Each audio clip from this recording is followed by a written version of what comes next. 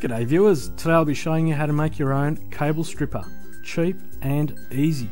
If you've got a scrap pile like this, it'll cost you nothing to make.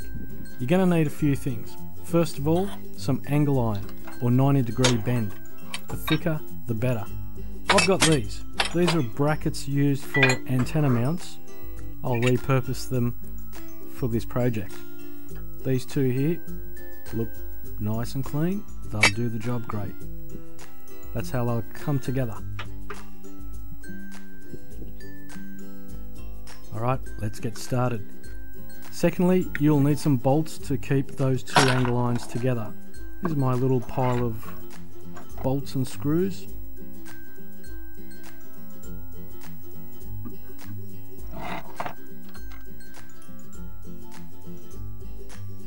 That nut and bolt will do just fine. Now I just need one more of those. You'll notice they're a bit rusty.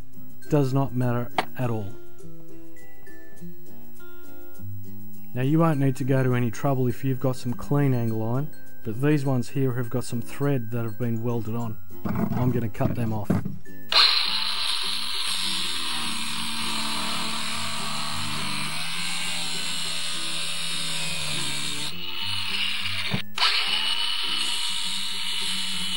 Now I always recommend wearing safety glasses and gloves.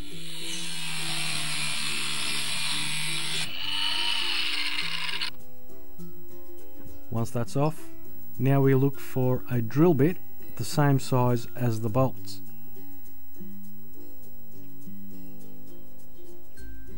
Now it's better if the drill bit is the same size because that'll prevent any movement in the brackets. A drill press will come in very handy, makes the job much easier. And always remember, clamp down your project to prevent it from spinning out of control and creating some damage.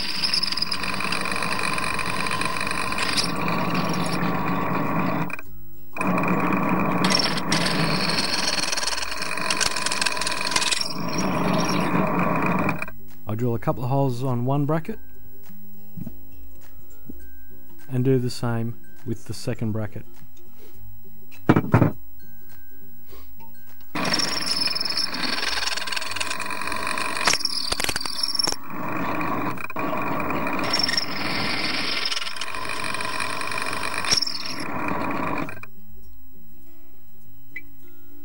Once that's done, just make sure the holes line up nicely.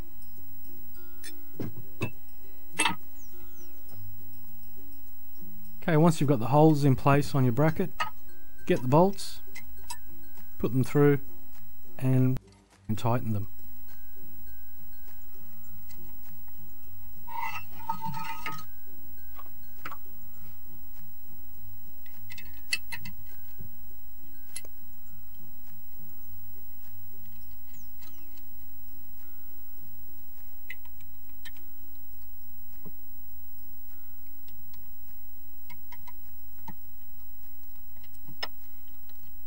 When making the stripper, you've got to make sure that the brackets are evenly lined up.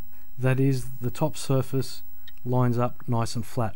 That'll make it easier when you're drilling down into the bracket.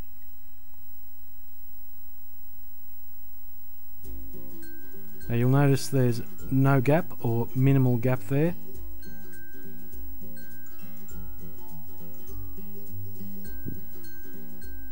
Today I'll be using a twin blade method to make this, so just measure out where your blades end up. The tip of the blade is what we're after. That's a good spot there. Now because I'm using two blades, I'll have two different size holes, a 3.5 and a 5mm drill bit.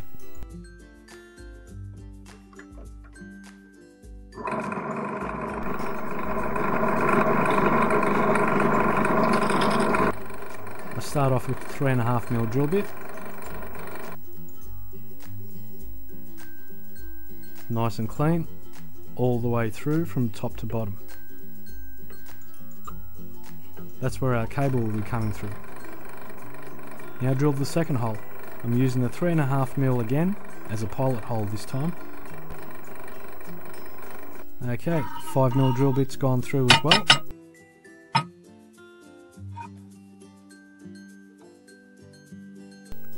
You'll notice there's two varying size holes in the top of that unit.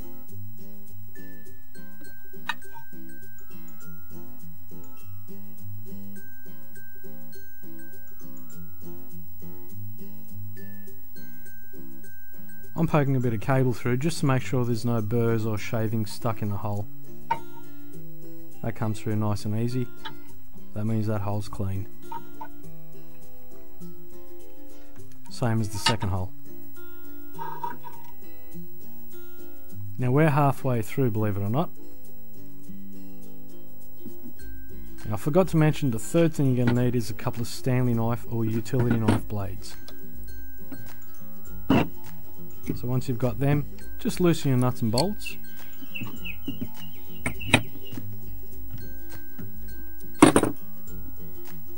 Just enough so we can actually get the blades in between the two irons.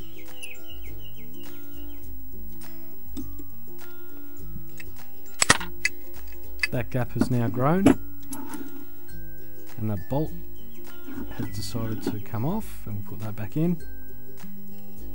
Now we place the blades into the holes. Now you'll notice the blades only protrude into the holes ever so slightly. What we're after is the tip of the blade to score the sheath of the cable. Now setting it up is a bit fidgety, but you only need to do this once. For safety reasons, the tip of those blades should be recessed into the irons or the brackets, so you don't get your hand caught or anything else in there.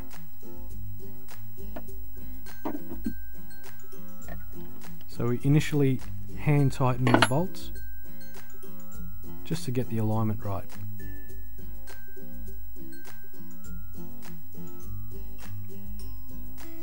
And once you've found the right alignment and tighten it up, run a cable through and it should have a score mark which makes it easy to split the cable.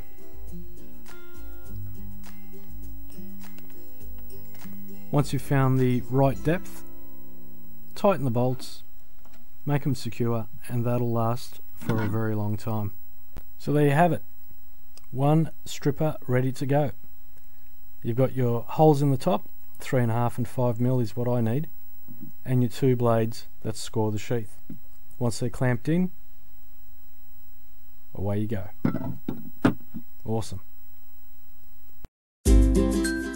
G'day scrappers, thanks for watching my YouTube channels and videos. If you're wondering where to get more information from, I recommend this site, www.scrapforum.com.au. You'll find like-minded scrappers with some clever advice and some very helpful hints and tips. It's also a good database on various scrapping projects, including domestic, commercial and industrial products. If there's something you're stuck on, go to this site, check it out. Now, I'm just a member and you can become a member too. It's simple and free. I find my fellow members very helpful and polite, and some of them have got vast knowledge of the scrapping industry. So check it out, have fun, I do recommend it, so go out and have a look. Remember, be good, be kind, be careful.